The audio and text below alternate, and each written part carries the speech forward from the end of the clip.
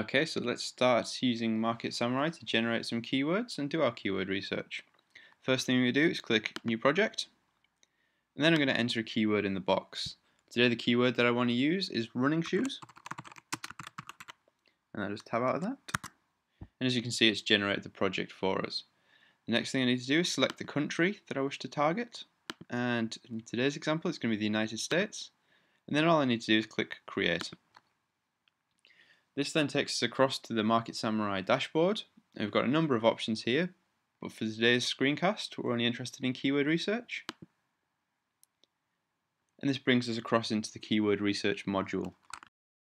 Again, as you can see, there's a number of options here, and we'll go through them in a second once we've got a set of keywords, because it just makes it a lot easier to understand and you can actually see the filtering working. So right now what I'm going to do is click Generate Keywords. And this goes off and it'll build a list of keywords for us.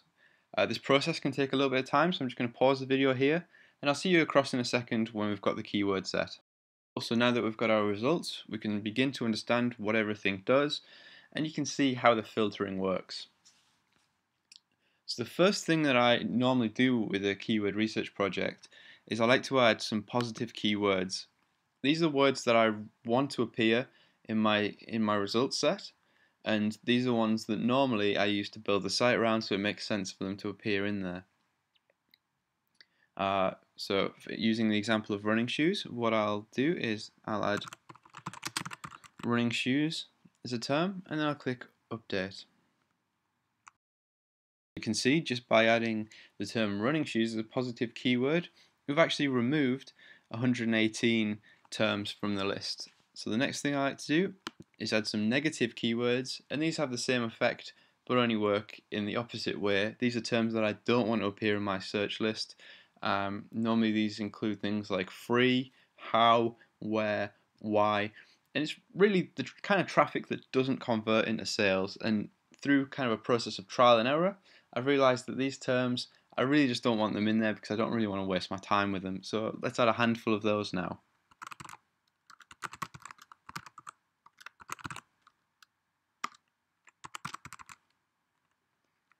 And then let's click Update. So we've removed another 6. The final thing that I like to do is I like to go through my results set and see if there's any opportunities there to remove other terms. So let's just take a quick look.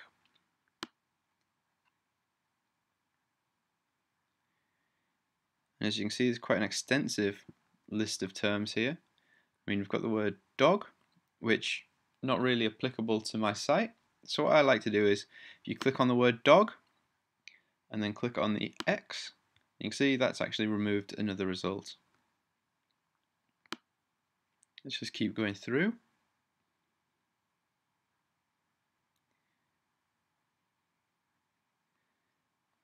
As you can see, there's some good keywords here. And again, we've got another one for dogs. This time it's plural.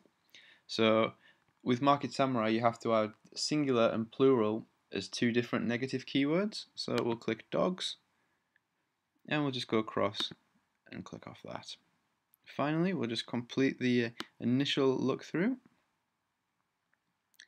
Okay, so we've got 2 more.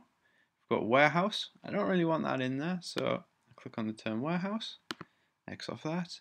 We've got wholesale as well, which the site that we're going to be building, even if we do include some kind of e-commerce element, it's not going to be wholesale, so let's remove that term. Okay, I think we're pretty complete now.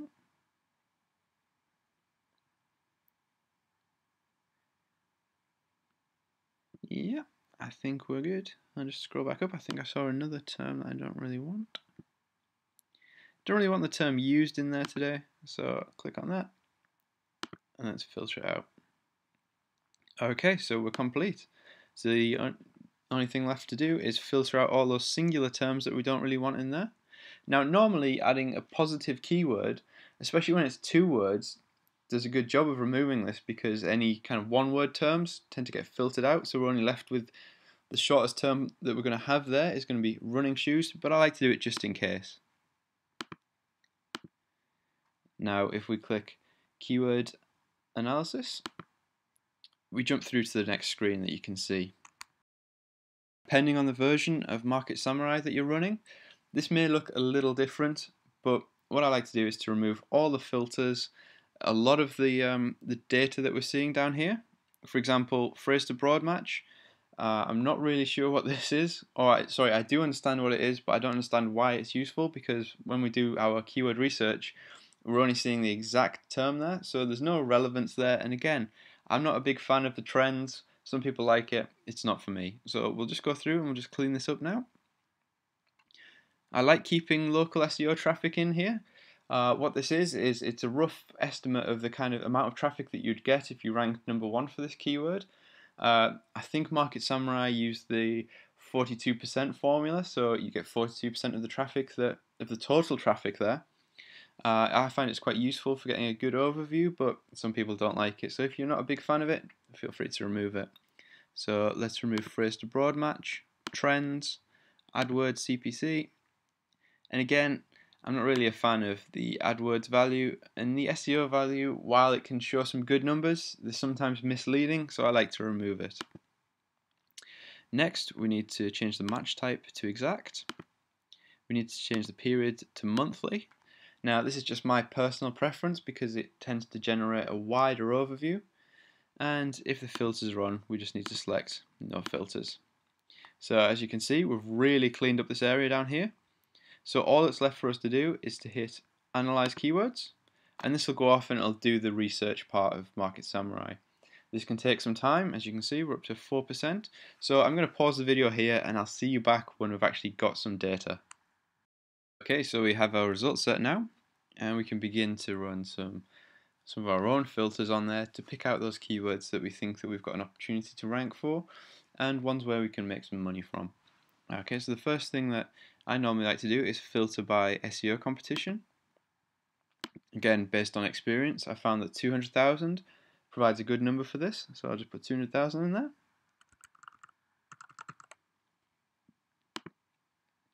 And as you can see, this has just filtered out 40 results. And the next thing that I like to do is to filter by local SEO traffic. So I know that even on my worst performing sites, I can convert at about 0.5%.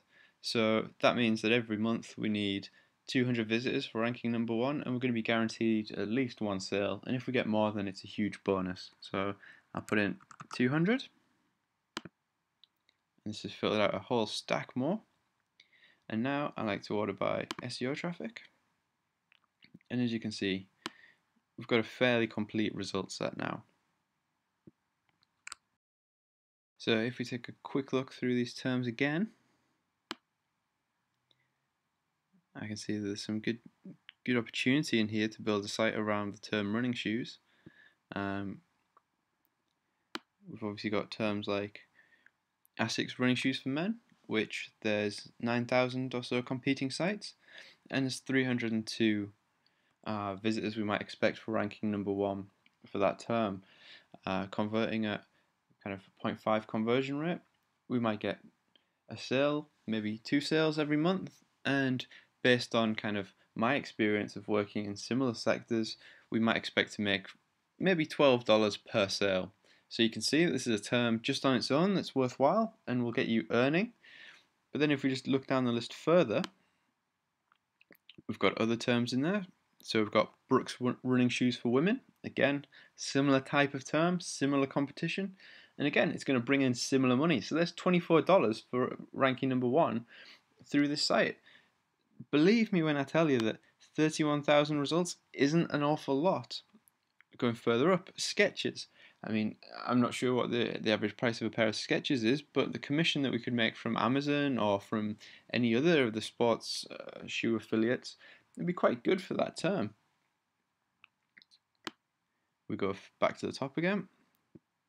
Here's an awesome term, lightest running shoes. I mean, you could build a whole site around this, and if you get two sales every month, maybe 4 if you're lucky, then that's really going to give you the foundation to build a business on, and that's something that you can actually build a site and then you can take it from there and then you can grow it. And while if we look at the top, the term running shoes might be tempting, there's just far too much competition for that term. What we can do is we can use what they call the long tail, which is all the terms that are below that in the kind of number of keywords in the phrase, and we can use that to actually get more traffic than we'd get if we ranked #1 for the term running shoes. And in a lot of cases, there's actually a higher conversion percentage because you're actually showing people exactly what they want. If someone comes to your site looking for, say, best women's running shoes, and you show them a list or you show them some reviews based on that, they're going to convert a lot better than if they just come looking for the generic running shoe terms. So we just go through one more time, making sure we're looking good. And that's really it. That's all there is to this part of the keyword research phase. We've set some filters. We want 200 searches every month. We've set the competition. We don't want to compete if there's over 200,000 results for that keyword. And we've made sure we're on exact match, so we're seeing exactly how much traffic's there. Set it for a monthly period because we want to see how much as a month, so we can start planning if it's really worth spending the time doing that. And then we've also got our results set. So in the next video, we're going to look at how to see if the competition in the search engines is there using this SEO competition module, and we'll probably dig down on a couple of other terms. That's it. If you haven't already grabbed your copy of Market Samurai, you can download a free unrestricted trial, and you can do that using the link below. Full disclosure, it's an affiliate link, but I really appreciate you buying or just downloading through this link because it helps us keep these screencasts going. Well, thanks for watching, and I'll see you in the next video.